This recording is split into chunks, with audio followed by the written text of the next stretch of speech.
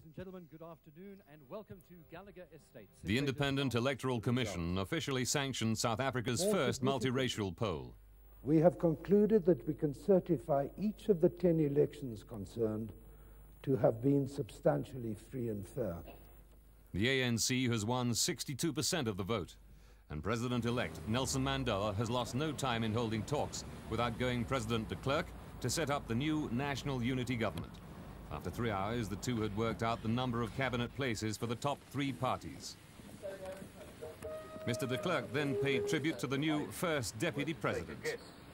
Likewise, I would like to extend my congratulations to my new colleague, Mr. Thabo Mbeki, who will also be, as I will be, Executive Deputy President in the Government of National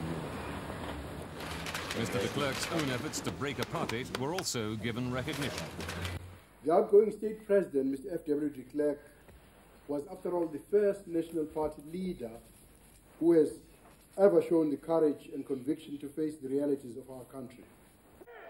The new confidence in South Africa was reflected in the financial markets, as fears that the ANC would reach a 2/3 majority and rewrite the constitution receded.